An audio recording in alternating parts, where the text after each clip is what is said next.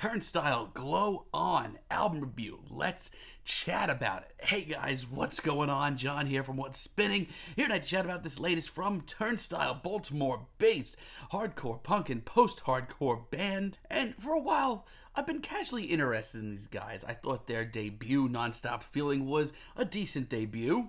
This was a classic New York hardcore sounding album done pretty right. I mean, personally, I grew up, as far as hardcore punk goes, I kind of grew up on the catchier side of things. I was much more interested in the likes of Gorilla Biscuits and Agent Orange. And that's what I was feeling here.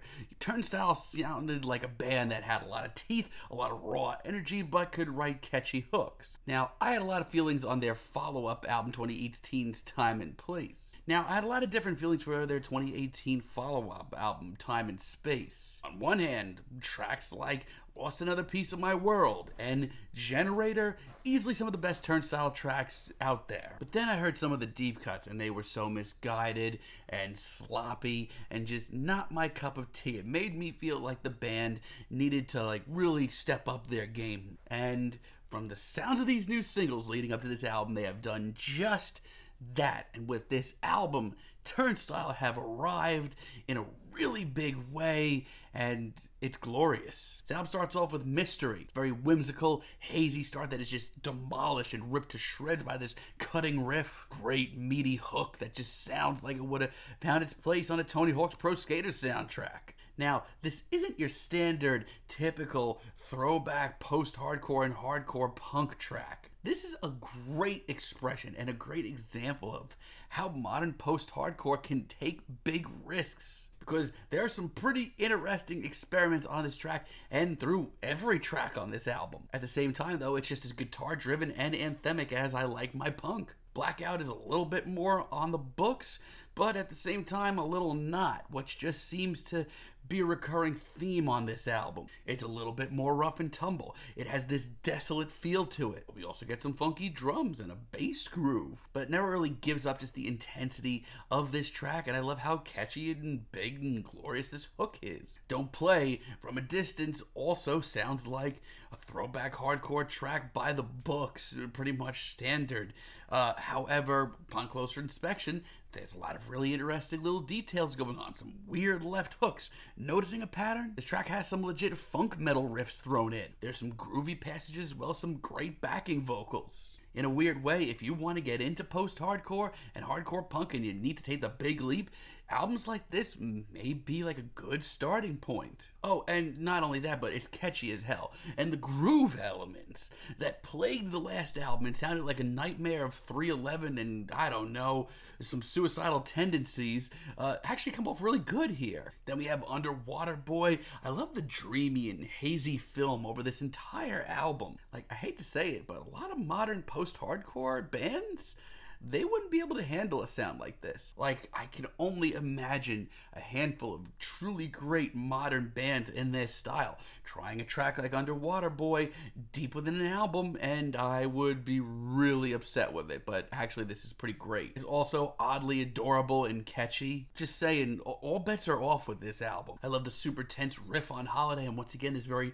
dreamy production. That hazy production, it sticks around throughout the rest of this album, but it really sets Turnstile apart. Not only that, but it makes things much more thunderous when any cutting riff just comes soaring through it. And yeah, this track might be a little straightforward, but Turnstile own it and end up writing a really catchy punk tune. Personally, I needed a track like Humanoid, Shake It Up. This is a straightforward, nothing fancy hardcore ripper. But like most of the hardcore that I love, it's just catchy enough to stick with you. Then we have Endless, and remember those really weird off-kilter grooves earlier and some of the drumming? It's back with a sinister, meaty edge to it. But it's just as cutthroat as the rest of this album. This track doesn't hold back. And I love how anthemic and catchy and larger than life this track is at its chorus. What even is this album? I'm so happy. And pound for pound, not only is Fly Again my favorite single here, not only is Fly Again one of my favorite tracks here, Fly Again is one of my favorite tracks of the year. And yeah, it's probably the one with the most grit to it, but I love the echoey production. I love the thunderous chorus. Every time it rolls around, I just can't help but belt it out. Also, every single track on this album has its own unique, interesting personality. And Alien Love Call featuring Dev Hynes of Blood Orange, it's a weird track, but it really does work, and it's very true to its title. This is most certainly an alien love song. It's spacey, it's weird as far as just a far out thing goes. This is certainly one of the best here. Strangely enough, it sounds right at home on this album. And Blood Orange, in a weird way, makes this track kind of steamy. Now, if I had to nitpick, there are a track or two that just don't rub me the right way. If I had to nitpick, I'd probably say Dance Off is my least favorite track here. This riff is the biggest downfall. As a matter of fact, the entire instrumental is, I don't know, it's a mess of groove metal and whatever the hell Turnstile are trying to do here. And it's a shame because lyrically and vocally, I'm into it. And no surprises to me, it's just a real waste of 40 seconds. Like, this is an interlude that we did not need here. Outside of that, though, Turnstile really delivered here. If this isn't the best album I've heard all year, it's probably going to be the second best album I've heard all year. Wrld is one of the most urgent and alarming tracks here. I love how the tight riff and the groovy drums just seem to be building something right off the bat, especially with those echoed, distant vocals. And then this track just kind of takes off, and you know what you're getting. It's thunderous, it's catchy, it's cutthroat. By the time we get to New Heart Design, I don't know what I'm going to hear from one track to the next at all. This track is armed with a very playful, sunny keyboard riff. It's probably one of the least heavy tracks here.